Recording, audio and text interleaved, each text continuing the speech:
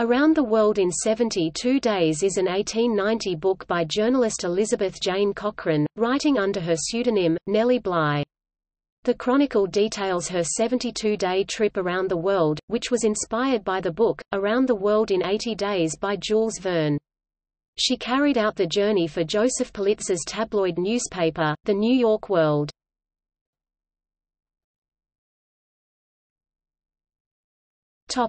Journey.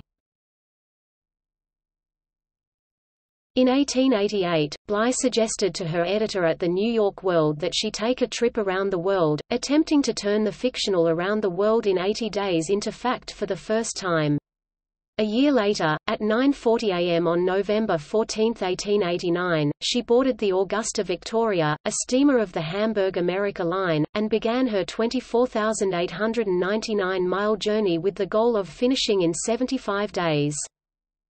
She brought with her the dress she was wearing, a sturdy overcoat, several changes of underwear and a small travel bag carrying her toiletry essentials.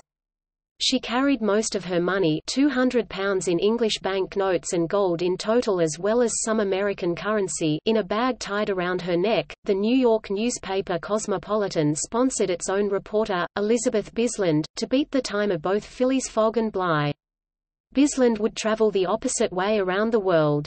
To sustain interest in the story, the World organized a Nellie Bly guessing match, in which readers were asked to estimate Bly's arrival time to the second, with the grand prize consisting at first of a free trip to Europe and, later on, spending money for the trip. On her travels around the world, Bly went through England, France, where she met Jules Verne in Amiens, Brindisi in southern Italy, the Suez Canal, Colombo in Ceylon, the Straits Settlements British territories of Penang and Singapore on the Malay Peninsula, Hong Kong, and Japan.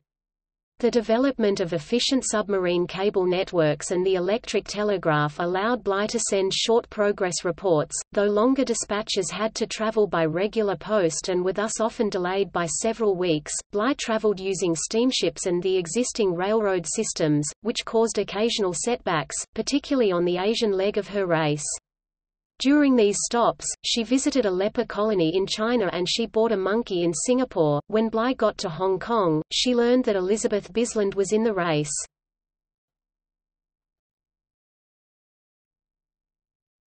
Topic: Homecoming. As a result of rough weather on her Pacific crossing, she arrived in San Francisco on the White Star liner Oceanic on January 21, 2 days behind schedule.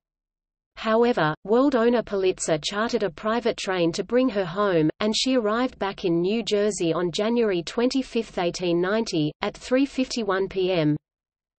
Bly arrived back in New York 72 days and 6 hours and 11 minutes after leaving Hoboken. At the time, Bisland was still going around the world. Like Bly, she had missed a connection and had to board a slow, old ship, the Bothina, in the place of a fast ship, Etruria. Bly's journey, at the time, was a world record, though it was bettered a few months later by George Francis Train, who completed the journey in 67 days. By 1913, André Jaeger Schmidt, Henry Frederick and John Henry Mears had improved on the record, the latter completing the journey in less than 36 days.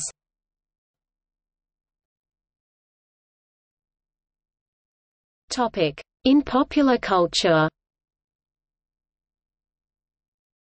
In Season 5, Episode 7 of Boardwalk Empire, set in 1897, the character Gillian Darmody reads aloud from this book, the only one she owns.